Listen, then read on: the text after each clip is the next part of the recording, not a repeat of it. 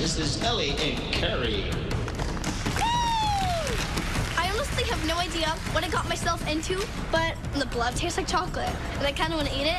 And I really think it's important for me to win this solo because Lily is definitely one of my biggest competitors, and I need to show Miss Abby that she made the right decision bringing me back and that I have gone better. Up next, this is Ellie and Carrie.